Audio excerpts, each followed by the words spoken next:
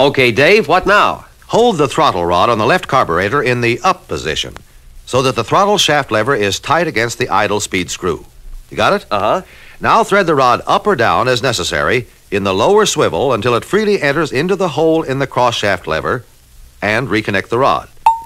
Remove the pullback spring and hold the cross shaft lever in the wide open position. Pull the accelerator rod rearward as far as possible. On Power Glide models, pull the rod through detent. Now adjust swivel so that it freely enters the hole in the cross shaft lever and reconnect with the spring.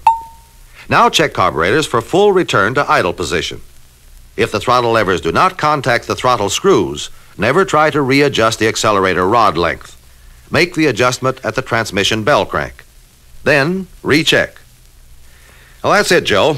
Let's check out the engine with test equipment. Hook up a dwell meter and a tachometer. Then run the engine at 500 to 600 RPM and note dwell reading. If necessary, readjust point gap and recheck dwell. The reading at all speeds should remain constant or within the allowable variation.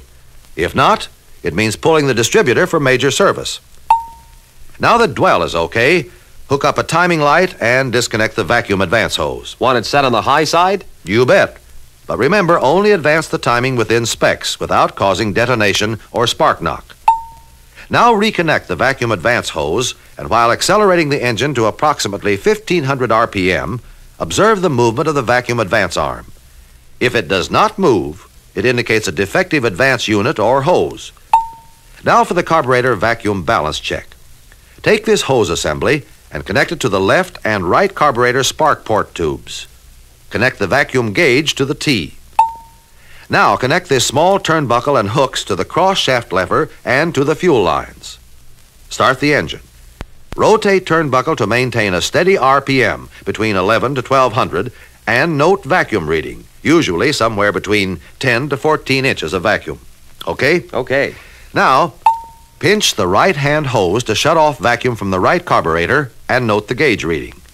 If it shows a decrease of more than 1 inch of vacuum, return the engine to idle speed and increase the length of the throttle rod on the left carburetor by turning it counterclockwise 1 complete turn in the swivel. Reconnect rod and recheck. Repeat if necessary until the vacuum reading is steady, plus or minus 1 inch. Let's assume there is an increase of more than 1 inch of vacuum when the hose to the right carburetor is pinched shut.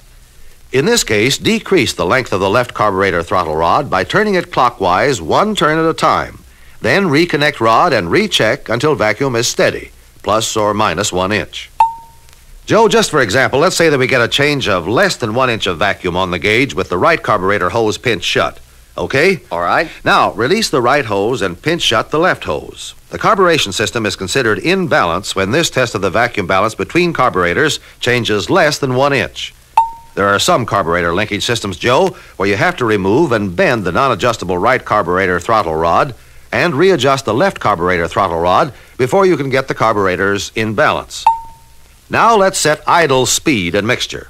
Disconnect the choke vacuum hoses from the base of both carburetors and reconnect the vacuum gauge to these 2 locations. Slip the spark port hose and plastic cap back on the carburetor tubes. Then, with the engine running, adjust curb idle with chokes open. When one idle speed screw is turned in one direction, the opposite carburetor idle speed screw must also be turned an equal amount in the same direction. Then adjust idle mixture screws for peak steady vacuum. Now let's check fast idle cam clearance on both carburetors. Shut the engine off and place the tang of the throttle lever on the step of the cam next to the highest step. Clearance between the idle speed screw and the lever should be 78 thousandths. Bend the tang up or down as necessary and recheck. Now let's check the choke vacuum linkage setting. Use the accelerator pullback spring to pull the choke valve closed. Hook one end to the choke linkage and hook the opposite end to a convenient location. Now push and hold the vacuum diaphragm arm squarely inward against the diaphragm and use a 3/16 drill to measure between the lower edge of the choke valve and the inner wall of the bowl cover. If not within limits, 0.180 to 0.195 thousandths, remove drill, bend connecting link, and recheck. Remove pullback spring. When choke vacuum linkage clearance is correct, the throttle lever tang should rest on the step of the fast idle cam next to the highest step. If not, adjust by bending the outer choke shaft lever tang with pliers. Now hold the left choke valve closed, then pull the choke rod up until it stops. Turn rod until it freely enters the hole in the choke shaft lever. Then lengthen rod 2 turns. Repeat the operation on the right carburetor and reconnect choke rods, accelerator rod, and pullback spring. Now, come over to the bench and take a look at this 1964 Corvair carburetor. I want to run through the vapor vent check. It's important. The throttle lever tank should hold the vent open at curb idle speed, as you see here. Then, when the fast idle tank just begins to move away from the high step of the fast idle cam, the vent should just finish closing. If necessary, bend the throttle lever tang and recheck. Okay? Okay. Let's get back to our own job and wind it up. Remove all test equipment. Then reconnect choke vacuum hoses at the base of the carburetors. Clean air cleaner filter elements and install. Or if a paper element is used, check and replace as necessary. Install the spare tire. Start engine and readjust the carburetor mixture screws if necessary. That's it, Joe. How does this method of synchronizing the carburetor linkage system work on earlier models, the 60s and 61s? Okay, except for some choke adjustments. Well, that sure is a thorough way to tune up all Corvairs.